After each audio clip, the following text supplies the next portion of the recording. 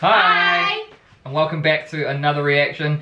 This time we're going to be carrying on in our Oversimplified series. So the last time we did the American Revolution, part 1 and 2, which we really enjoyed. Learned all about that, didn't we? Yeah, that was cool. Knew almost nothing before that, so that was really good. It was like an information like boom. Yeah, even though it is oversimplified, you know, it's still the watered down version. There was a lot packed in there. Yeah, there was a lot packed in there, so we still learned a lot. Yeah. It's just good. Also, it's a cartoon, so the kids love it too. Yeah. Anyway, this one is the American Civil War.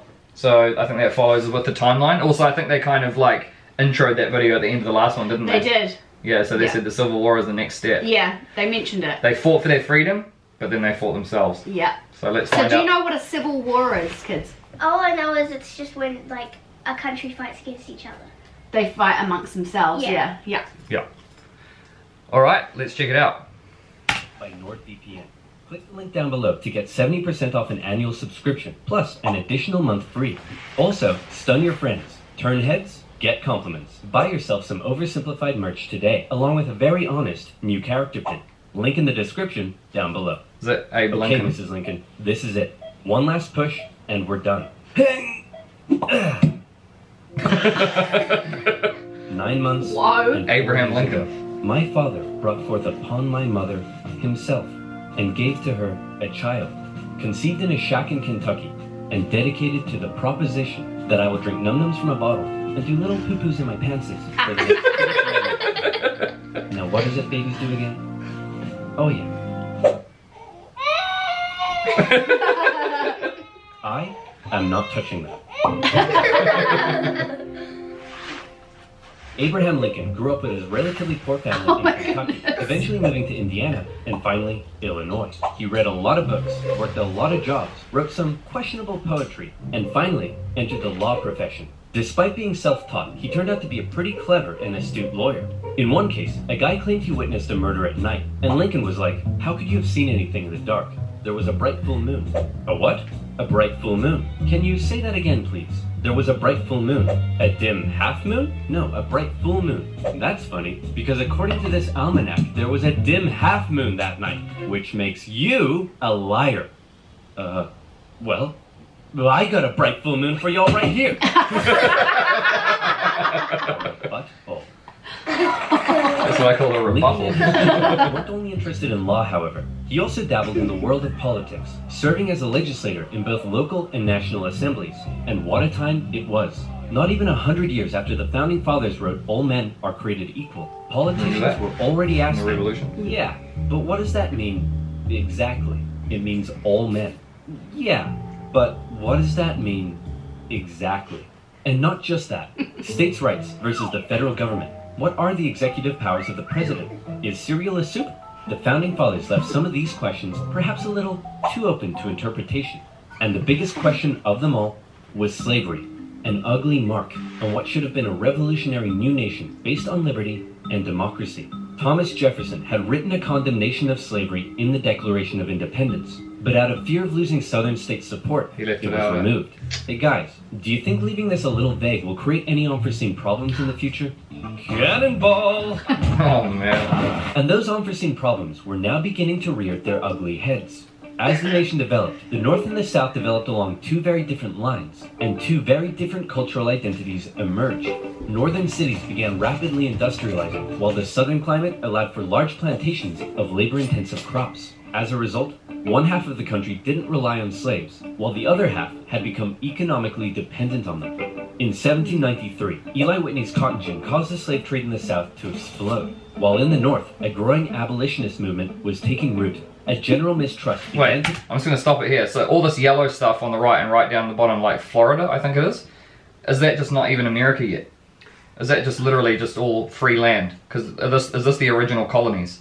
That's what they were saying last time, eh? Yeah, but I'm just saying between now and then, nothing has happened to this land to the left. Yeah. Is that still all like the Wild Must West? be. Where, let us know down in the comments Yeah. what all the yellow land signifies at this point in history. And interesting that slavery had become an integral part of their economy. Yeah.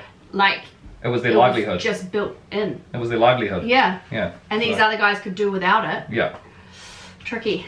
developed between the North and the South. Well, you could see why they Northerners fought felt so the hard to South keep were it. hell-bent on expanding slavery, and fear spread throughout the South that the North wanted to take their slaves away. In 1819, there were 11 free states and 11 slave states.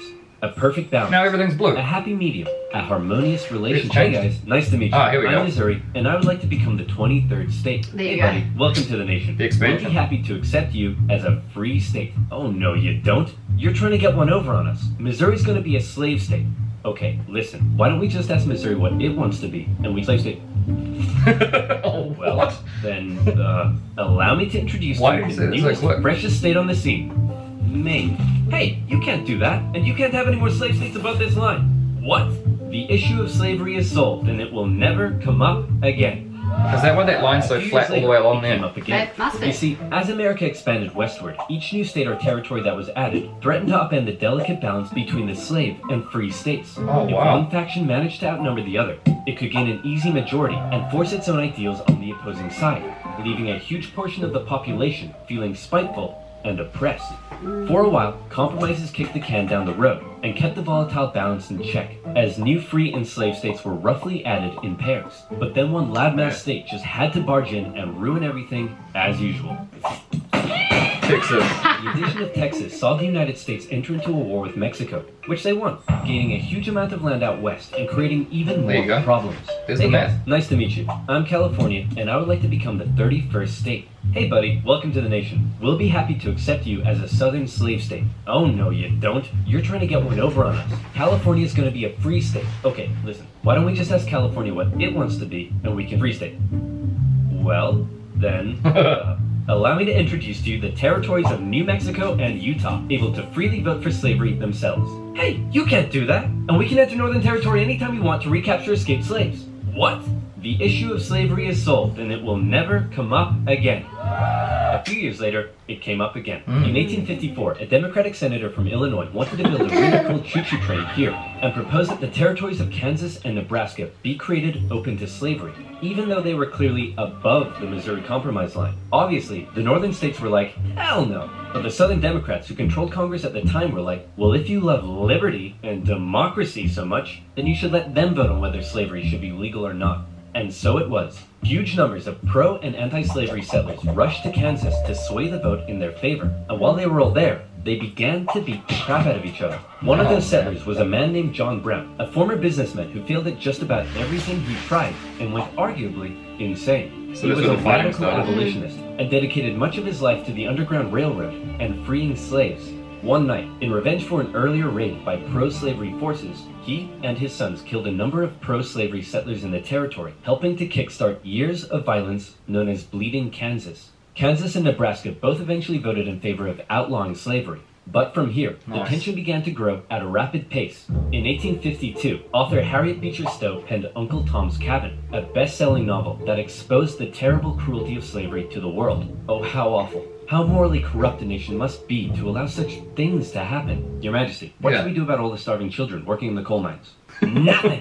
In 1854, I was the gonna say, Republican that's Party rich was coming formed, from Britain. and Abraham Lincoln emerged as a leading figure. Southern Democrats viewed the new Republican Party with mistrust, believing it to be radical and abolitionist. In 1856, a politician named Charles Sumner gave a speech in Congress, calling out slave-owning Democrats with fiery language. If slavery was a woman, she'd be an ugly one. And the senator from South Carolina would like to boink her. Representative Brooks, do you have a rebuttal? Oh, I have a rebuttal, all right. Yeah, here's a rebuttal for you. Oh, come on. Surely this isn't allowed. I don't know. I'll have to consult the rule book. I can't find anything about caning a political opponent, but it says here I'm not allowed to wear a woman's underwear.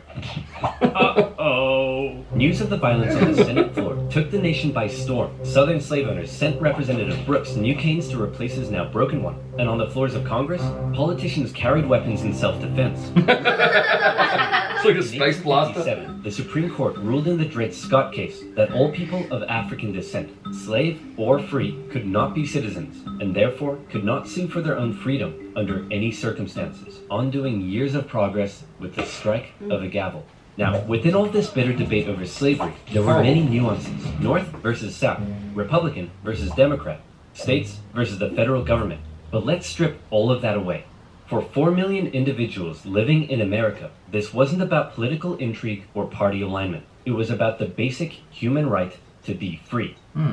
Men, women, and children were stolen from their homelands and brought to the American continent, where for generations they were considered to be property, forced to live in poverty, and work from sunrise to sunset. Plantation overseers did whatever they felt was necessary to get the most out of their slaves. Punishments were often barbaric. Families were regularly separated, and parents could often only watch, as their children were auctioned off, never to be seen again. It's horrible, Thousands of guys. slaves took the treacherous risk of running away, and abolitionists in the North helped many escape via the Underground Railroad, as bounty hunters entered the North to chase them down. Leading figures within the abolitionist movement included many significant free black men and women. Harriet Tubman, that was the movie that we watched. Anti-slavery white individuals in the North, opposition to slavery was often an economic issue, not a moral one, as many worried large plantations would take their lands and livelihoods away. Abraham Lincoln knew that slavery was a moral evil, and he regularly spoke out against it in powerful speeches that helped him rise through the ranks of the new Republican Party. He lamented at the hypocrisy of a great American nation meant to stand as a shining beacon of freedom, while also enslaving 4 million men, women, and children. But He most hypocritical, famously declared in 1858 that a house divided against itself cannot stand. That's a famous That one quote. day, slavery in America would end. However, even Lincoln was cautious in his opposition. He didn't want to outlaw it entirely, but simply prevent its expansion, so that given enough time, he believed it would naturally die out. Thankfully, history would force his hand. In October 1859, one abolitionist decided he'd try to single-handedly take down slavery by force. Who would be crazy enough to even attempt such a thing? It's our good friend, John Brown. He planned to seize arms from an armory in the town of Harper's Ferry, free the slaves there, and continue south, inciting a major slave uprising along the way. A noble cause, a bad plan, and terrible execution. Brown's men took the armory and some hostages, but were quickly surrounded by one Robert E. Lee and his U.S. Marines. Brown was captured, and a couple of months later, he was executed for treason. Northerners sympathized with Brown, but Southerners were like, "You see this? They're coming for us. Soon, there'll be 1 million John Browns." 1 million John Browns? What on earth are you thinking about? The John Brown farm? Yeah, me too. To make matters worse, new northern free states meant now the southern states really were outnumbered, and they were beginning to feel bitterly spiteful and oppressed.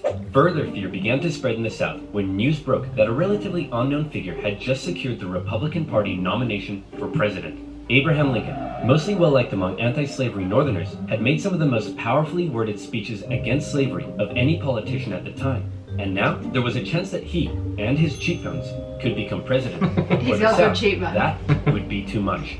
In the 1860 election, Lincoln's name didn't even appear on the ballot in 10 southern states. But much to their horror, when the final results came in, Lincoln had won by an electoral college There you go. landslide. Nice. Lincoln himself tried to calm their fear. "How many times do I have to tell you, I'm not gonna take away your slaves?" "Yeah, right, Honest Abe. We've had enough of you Northerners. We're gonna go form our own country." "You can't do that." "Why not?" "Well, if you had won the election, would it be okay for us to leave?" "Of course not." "Well, why not?" "Because that's not how victim mentality works." Many states felt that when they joined the Union, they always withheld the right to leave it whenever they pleased. Many people living in 19th century America often felt more loyalty to their state than to the nation. And now, with the South feeling like it had lost its voice in the federal government, they were out of here.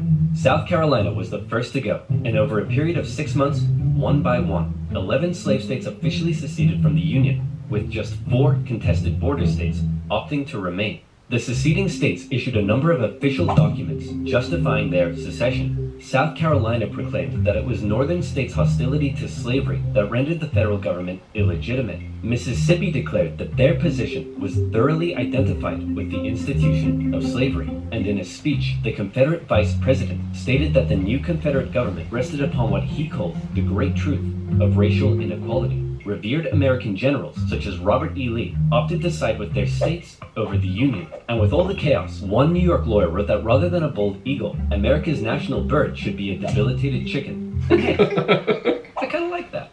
One man, watching the crisis unfold, knew it would be his job to solve it.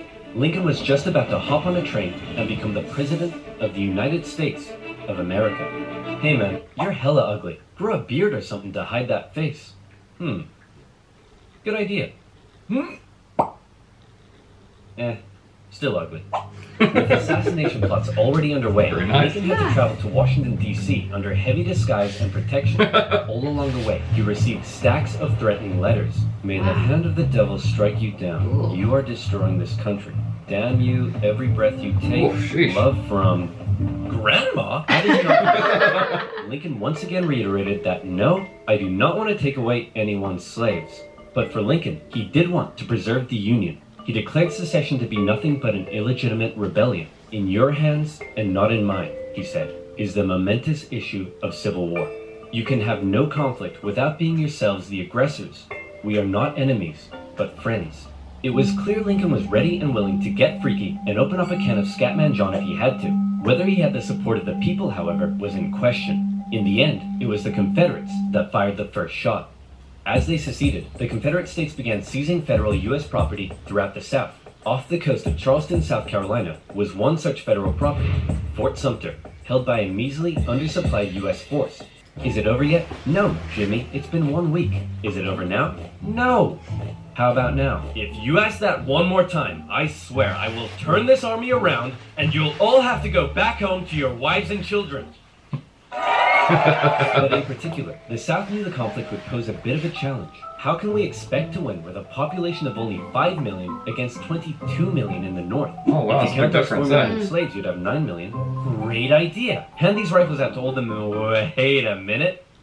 You almost had me there. The problem for Lincoln was that many of his top generals were getting old and were being a bit too cautious. The commanding general was a man named Winfield Scott, a veteran of the Mexican-American War, and by now he was too fat to even mount a horse. Okay, chaps, we need to come up with a plan.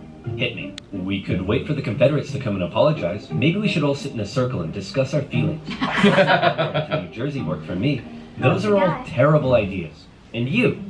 Wrong video. Hey, I'm the greatest president in the history of this nation. Yeah, we'll see about that, dingus. Eventually, Lincoln's generals came up with a multi-pronged strategy. First, a blockade would cut off and starve the South of supplies by sea. Wow. Secondly, taking control of the great Mississippi River would sever the South's economic artery while splitting it in two. And finally, a main Union force in the East would move south and take the Confederate capital, ending the war. Bada boom, bada bing. Skirmishes began to break out across the nation, and the Union Army in the East began to move south towards Richmond. Everything seemed to be going well until they reached Manassas, where they came upon a large Confederate force. It's almost like they were waiting for us. How did they know? As it turned out, spies in D.C. had sent a coded message to the Confederates warning of the invasion. Ooh, Did you so use it was NordVPN? espionage. What the heck Spies. is NordVPN? The two sides encountered each other at Manassas, and both geared up for the first major battle of the Civil War, the First Battle of Bull Run. The Confederates rapidly brought in support via rail, and the two sides were about equal in numbers. However, they were also equally inexperienced. A large number of civilians also rode out by carriage from D.C. to picnic on the nearby hills and watch the excitement unfold. Oh, No wow. one seemed to quite understand Wow. how destructive this war was going to be. The Union forces pulled a flanking maneuver to hit the Confederates on their left, and the two sides fired on each other in rows. Farm families living in the area were forced to flee the fighting, including a man named Loomer McLean. Hurry up, Martha! There's a war out here. The more you tell me to hurry up, the slower I will go. The Okay. Union force saw initial success, pushing the Confederates back to Henry Hill. But one as of yet fairly unknown General Thomas Jackson had arrived, and he took a defensive position, standing firm like a stone wall, holding the Union Army off, and finally sending them running back to Washington, D.C. With heavy casualties, the Wow. sobering reality of war hit both sides hard, and the North, having just lost the first major battle, had to face the serious prospect that they may not actually win this war. President Lincoln, General Jackson whipped us so hard, the Confederates are calling him Stonewall Jackson. Wait, that's why they're calling him that? Not because he looks like he ran face first into a stone wall? Apparently not. Worse yet, the North had also lost the first major battle out west, giving away control of southwest Missouri. All of this was terrible news for Abraham Lincoln, especially since many of his generals and cabinet already didn't have much respect for him. They felt he was incapable of running a war, because he seemed a bit like your friendly old grandpa. He famously loved a long-winded story and a good pun. I've been so busy, my wife is missing me. But her aim is starting to improve. You realized he could also be incredibly shrewd. Oh, Abe, you're so funny. Funny how? Funny like I'm a clown? Babe, I was just... No, funny how? Like I'm here to amuse you? During the war, Lincoln committed acts Okay. that were Wow. viewed by some as Touchy. impeachable. His administration suppressed the free media from printing articles sympathetic towards the South. Some Southern sympathizers were even arrested without a trial. Lincoln's criticizers began accusing him of being a tyrant. But to quote the man himself, hey, it's war, baby. What are you gonna do? By the end of 1861, with things already looking bad for the North, abolitionists such as Frederick Douglass couldn't believe that the Union Army weren't enlisting black men. He continued to put pressure on Lincoln to make the war about emancipation. Mr. President, it's time to make the war about emancipation. I don't want to ruffle any feathers. The feathers are already ruffled.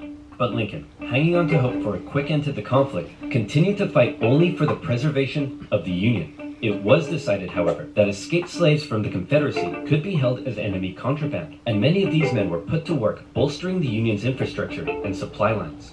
Hoping to get things moving, Lincoln made young General George McClellan the new commanding general, and McClellan began to train up his men. He thought a lot of himself, however, and believed he was going to be the nation's great savior. And like many others, he didn't approve of the president's handling of the war. On one occasion, Lincoln went to McClellan's house to meet with him, but McClellan was late returning home. He kept the president waiting, and when he finally got there, he just straight up went to bed. Now that's what I call disrespectful. McClellan talked the talk, but could he walk the walk? No. Like Lincoln's other generals, McClellan was maddeningly cautious. Hey man, could you move south and attack the enemy? What? Are you crazy? What if they have a big scary army down there? They probably do. What? Oh my gosh! McClellan worried that he did not have the numbers he needed to fight effectively. What if they have like 10,000 men? Okay, no problem. We'll get you 20,000 men. Well, what if they have 30,000 men? I'll need 40. Okay, you can have 40. Well, what if they have 50? I'll need 60. Lincoln tried, but it was all in vain. McClellan would not make a move for the rest of the year. The North's one saving grace for now was a general out west fighting in Kentucky and Tennessee. General Ulysses S. Grant. Cool, collected, methodical, and a big fan of whiskey. His chief of staff took it upon himself to keep Grant sober. One officer said that Grant habitually wore an expression as though he were determined to drive his head through a brick wall and was about to do it. And that determination led him to score a number of key victories when others around him were failing. At the Battle of Fort Donelson, Grant was like, "Why does Stonewall Jackson get a cool nickname and I don't? I want a cool nickname." "Sir, the Confederates say they're ready to surrender and want to know your terms." "No terms, just unconditional surrender." Hey, unconditional surrender Grant. That's a pretty cool nickname, right? Guys, right? Later in April 1862, Not really. the Confederates launched a sudden attack on Grant's army at Shiloh, but the determined, unconditional surrender Grant threw his lines at the rebels and sent them running. The battle resulted in the heaviest casualties in U.S. history so far, and despite his victory, Grant found himself under fire. You have to get rid of Grant. Why? Didn't he win? Yes, but he just threw his men at the enemy. Isn't that the point? Also, he's a loony drunk. Well, what does he like to drink? I believe whiskey, sir. Then send him more. Lincoln watched as his cabinet did nothing but bicker, and his generals did nothing. But then, worst of all, personal tragedy struck. Lincoln's young son, Willie, very much loved by the president, died of typhoid fever at the age of 11. Lincoln was a sensitive man and was heavily affected by the loss. His wife was inconsolable. But one of Lincoln's greatest traits, what made him such a great leader, was in the darkest of times, with composure and determination, he kept moving forward. He knew it was his responsibility to hold himself and his family together, and by doing so, he hoped to hold the nation together. And he had had it with McClellan's inaction. Lincoln decided he was gonna take control. In March 1862, Lincoln firmly ordered McClellan to once again move south towards Richmond. McClellan insisted instead they move by sea to the Virginia Peninsula and attack Richmond from the southeast. "Yes," said Lincoln. "Okay, anything." Lincoln held on to some of McClellan's men to defend D.C. from a nearby Stonewall Jackson wreaking havoc in the Shenandoah Valley, and he sent McClellan south. McClellan landed on the peninsula, and he began to move inland. He came up against a small Confederate army that had dug in at Yorktown. McClellan vastly outnumbered the force, but it's said that Confederate General Magruder deceived McClellan by cleverly maneuvering his smaller force and making McClellan believe he faced a huge army. "No, you have way more men than them. Move forward." No. McClellan settled in for a month-long siege, giving time for Johnston to move south from Manassas and Magruder time to retreat. When he finally entered the city and found it deserted, he declared it a victory, calling his success brilliant. Then, after meeting some resistance at Williamsburg, McClellan moved to within just 20 miles of Richmond. His army is able to hear the church bells ringing in the enemy capital. You still outnumber them. Go give them hell. No. McClellan once again held back, moving slowly and defensively. And with his army split in two, the Confederates saw an opportunity to strike back. McClellan's advance was halted, and now the Confederates pulled an ace out of their sleeve. General Lee, you're up. Do you think we should evacuate Richmond? No, Mr. President. No need. General Robert E. Lee, one of the most brilliant military commanders of the time, was now in charge. One of his biggest strengths was his ability to read the mind of his enemy, and he knew McClellan was cautious and weak. After moving Stonewall Jackson south to join him, and even though he had a smaller army, Lee hit McClellan in a series of fast-paced, close-combat battles that had McClellan spooked. McClellan retreated the Union Army back again and again and again, escaping the peninsula and returning to D.C. Lee had defeated McClellan, and the campaign had failed. Well, that was a major success. A success? Tell me exactly what was successful about that. Well, we successfully retreated. You lost. I didn't lose. I merely failed to win. Things just kept looking worse for the North. At least their Navy had seen some success, capturing a number of key port cities, notably when they steamrolled past Confederate forts to take New Orleans. And speaking of the Navy, both sides had begun using ironclads. Whoa. So that's pretty cool. But in the East, they still weren't having any luck. After McClellan's disastrous campaign, Lincoln briefly sent out one General John Pope to attack Northern Virginia. Hey man, just checking in. How's it going? Well, the Confederates kicked my butt at Cedar Mountain. Then they raided my camp and ran off with my money and clothes. Also, I appear to have been wedgied. Lee defeated Pope and there was another battle at Bull Run, in which nearby farm families once again got caught up in the Here fight. we go. Hurry up, Martha. There's another war out here. I'm waiting for my hair to dry. Wilmer McLean, sick of war, moved his family south, where he knew the war would definitely, absolutely, never touch him again. But Lincoln had yet another problem to contend with. European powers, in particular the UK, were looking increasingly like they may intervene diplomatically on the side of the Confederates. They were missing their precious supply of southern cotton because of the Union blockade, and they wanted to see a swift conclusion to the war. The tension between America and Great Britain had been increasing, especially after Confederate diplomats were discovered on a British ship. Now, after McClellan's failure to take Richmond, the UK declared it impossible for the North to win. Lincoln did something to prevent Europe from getting involved, and after more petitioning from abolitionists, he decided maybe the time was finally right to make the war about ending the institution he hated, slavery. If the North had a noble cause to fight for, Europe would be less likely to intervene. But Lincoln and his cabinet knew before they could declare something as radical as emancipation, they needed a victory, especially now that the Confederates were about to go on the attack. Aware that he had a limited number of men and supplies, Lee now hoped that if he could just threaten Washington D.C. militarily, he would gain Europe's recognition and crush Northern morale in time for the midterm elections, forcing the North to negotiate. With confidence at an all-time high, for the first time, Robert E. Lee invaded the North. But on September 13th, the North finally had some luck. Oh boy, it's my lucky day! A cigar in a field. Hey, what's this wrapped around it? Oh my gosh! That's right, the North had discovered General Lee's battle plans wrapped around some cigars. And in them, they saw that Lee had split up his forces. McClellan headed out from D.C., and the two sides met in the Battle of Antietam, a crucial battle that would decide the course of the war. It saw the most vicious fighting to date, and still remains the single bloodiest day in American history. Okay. But Wow. for once, the North came out victorious, and Lee was forced to retreat. He's on the run. Chase him down and finish him off. No. You know what, old This buddy? guy, yeah. Pal? You're fired. The North had won About a time. crucial victory. Lincoln breathed a huge sigh of relief, and with that win, he was prepared to take a huge step. On September 22nd, the Emancipation Proclamation was issued. In January, all slaves held in the Confederate States would be, as far as the U.S. government was concerned, officially free. Throughout the North, free black men and women rejoiced, knowing that if the North were to win, Finally. their brothers and sisters would no longer be held in bondage. The proclamation also had the intended effect on Europe, who were not willing to oppose a pledge to end slavery. An outraged Confederacy knew that Lincoln had given the war a new meaning. It was no longer just about the preservation of the Union. Now, it was about creating a new Union, washed clean of its original sin. A Union without slavery. Wow. Alright, so it's kind of like the fighting just began towards the end of that one. Wowie. Okay. Yeah, so imagine if that original guy, well, I think it was Benjamin Franklin, or was it someone else? The guy who wrote the... Benedict Arnold?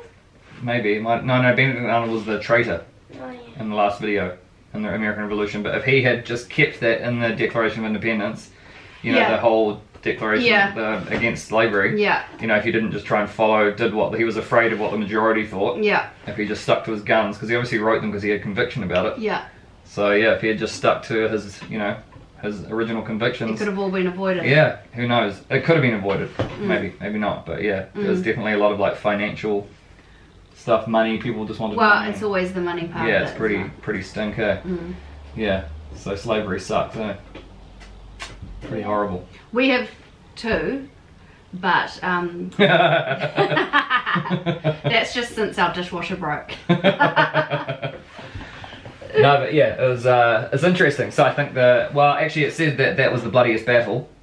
So Yeah, and then 9/11. in part 2, will the fighting subside, or will it get more brutal and more widespread as the Southerners rise up? Did the Southerners rise Because they up? want to keep, I don't know, I think so. I don't know, we'll see. Because imagine having all your livelihood taken off you. You know, according to the government, Yeah. they said that you no longer own those people. Yeah.